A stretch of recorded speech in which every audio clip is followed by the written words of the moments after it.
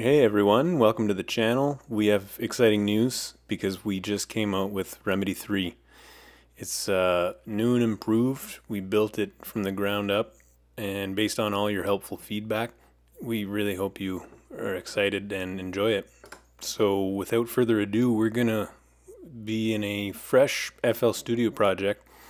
I'm gonna open a plugin, search for reMIDI 3.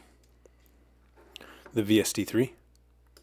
Click that, it pops up. Here's the fresh new interface we have. So you can see, basically I'll take you through it, but first we want to make sure that it's connected to a virtual instrument. So we're going to search for any VST you like. We're going to look at the piano V2. So that we can route it to reMIDI and get some sound. We got our piano preset. Now we're going to go into the settings so that we can go to the MIDI input port, set it to 1.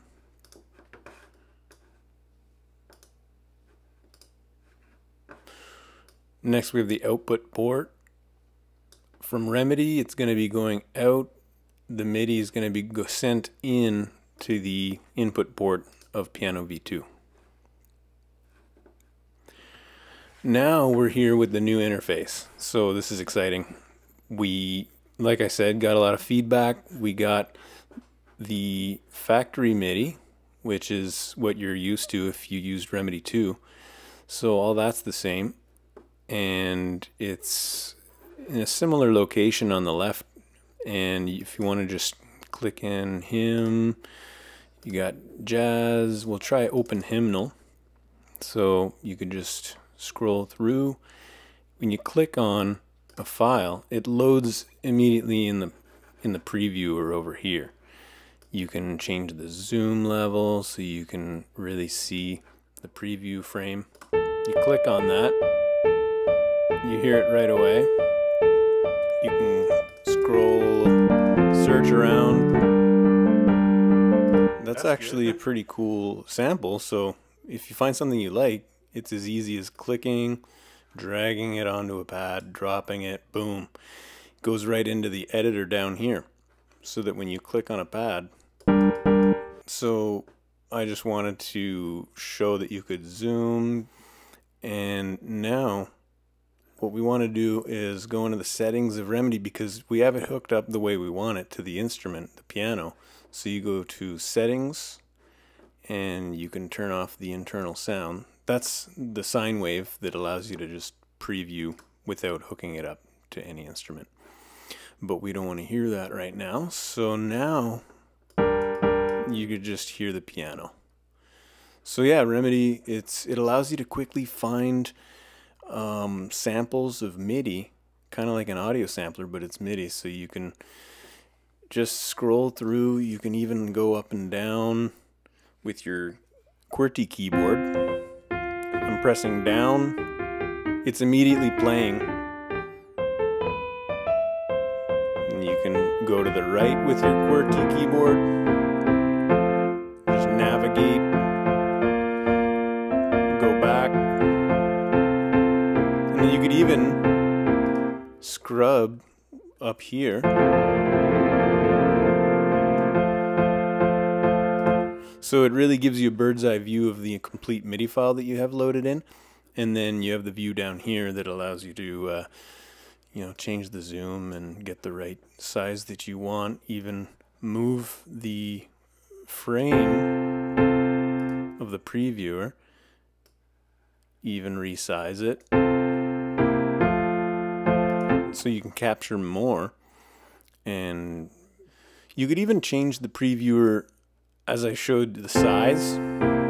That's another way of doing it. Click divide by 2, multiply by 2, or you can even divide the speed in half. So you can get a feel that you want, like the correct speed, so that you can make whatever kind of music you want. You can even transpose it. It's all live in real time, which is really cool. All right, so now that we got that overview finished off, we're going to take a look at the bottom section in more detail with the clip editor and the tools. So let's just say that you want to take a different approach to making a melody. It's more from scratch and not coming from having previewed any MIDI and finding something that you can start from. So now we'll just start off by putting some notes in directly into a pad. So we'll click on this pad to select it for editing. And then we'll just put in, yeah, perfect, A2. Sounds good. So you can just play that right away. And it loops automatically, kind of like reMIDI 2 would. And basically you can give yourself more real estate to work with. So the editor clip size right here, you can double it, and maybe I'll try 8 beats. So now I'll just try to like give myself a nice long chord here. Well, it's not a chord yet, but if I can just put one more note on top of that A2.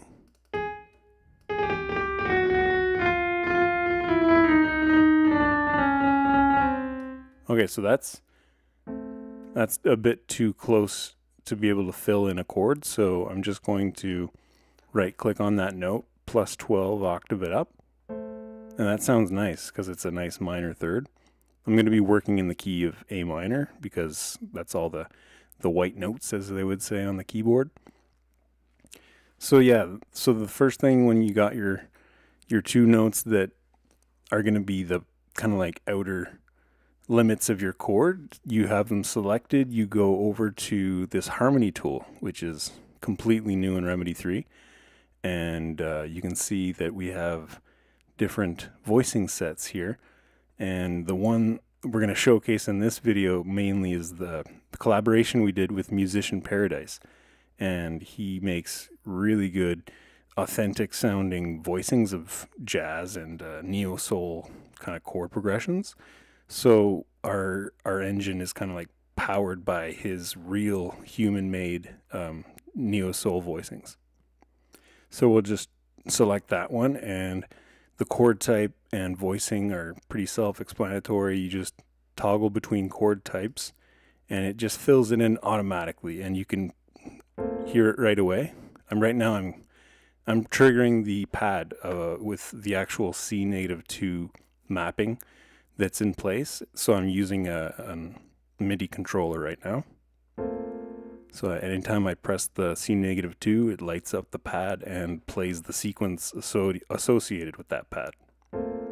And you can still keep trying different chords until you get something. Like that's a nice sounding A minor 7 chord. It doesn't really say anything like A minor 7, but the beauty of it is you mostly just have to use your ears and stay within a key that you're familiar with, and it's hard to go wrong because the chords are organized to kind of favor the best sounding voicings for those two outer notes, so A and C4. So that sounds good. I think what I want to do is just go to like a 5, so it's like A to E.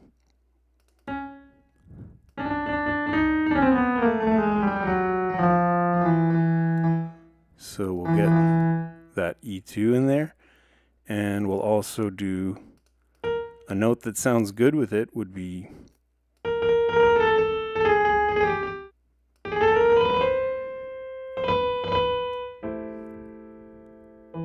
yeah, let's try that. So I just wanted to get like the outer voices to sound really nice together, and because I'm using E and B, you're within that 5 chord of E minor, but you don't have to know that much theory. You just have to use your ears and know that you have to just prepare the chord accordingly. All right, so then basically try a different chord here until you find something that sort of like fits within all the white notes. So you could see these G sharps, F sharps, maybe you won't go so good with A minor. And here, look, now we have all white notes. There's no accidentals. You have E, D, G, A, B.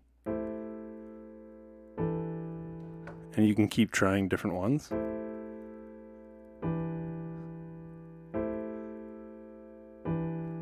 That sounds good. Let's just try something different.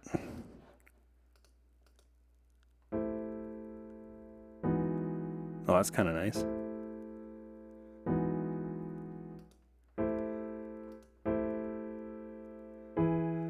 Oh, yeah, that's nice.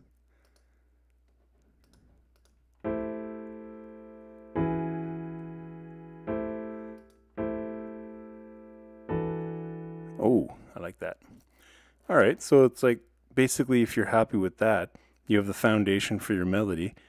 And what you can do is if you don't feel like it's spaced out enough or the notes aren't long enough, there's no problem there. You can always use the utility tool to change the time, either like contract it or expand it. Just remember to change your clip size.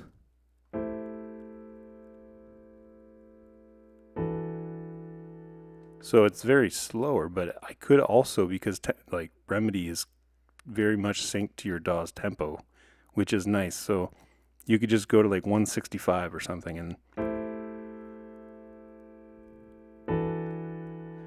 then because it's so drawn out, you can start using the other tools. You can start adding movement. So if you want, you can go to something like the strum tool and just dial in a strum. It could be as much as you want. So that sounds good. All right. So then now you can move on to another tool that helps you make your melody, which is titled the melody tool.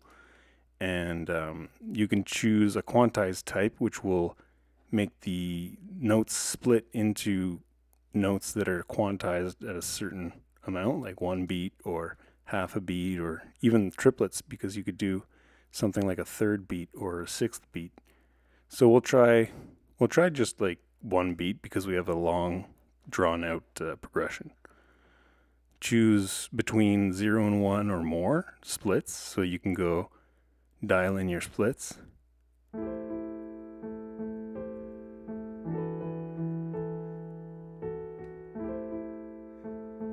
And you can keep randomizing, so you'll find something.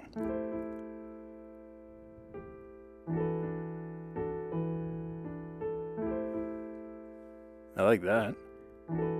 Yeah, that's pretty much the tools that help you create a melody from almost scratch. You're just getting help a little bit with the harmony tool, the melody tool to split up the notes. And there's a few more tools I haven't shown, like the humanize. That could be something we could do at the end when we want to add some authentic feel. Like you change the timing, just jitter the notes a little bit, and velocity, tension to, you know, create a bit more of dynamics in your chords.